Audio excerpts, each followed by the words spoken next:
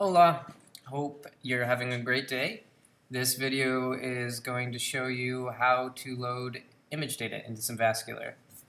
SymVascular takes a few different image types.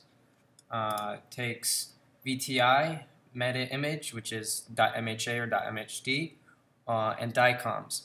I'm using SymVascular on Mac. We have it available on Mac, Linux, and Windows.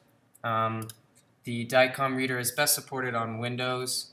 Sometimes there's issues on Mac and Linux depending on how the DICOMs are formatted within the folders and what they've been created from, whether that's a GE or Siemens machine. I find that the best way to load them is either as a VTI or a meta image.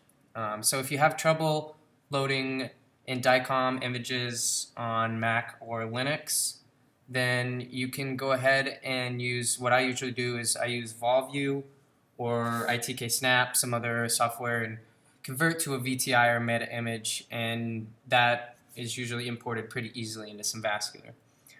So I'm going to load a VTI right now to show you how that's done. So image data, VTI.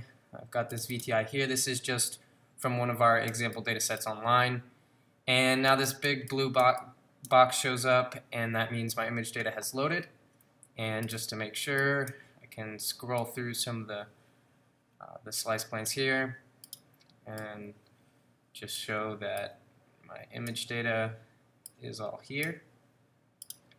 So the three different views, and then I can do a point cloud if I want to show that, and isosurface as well.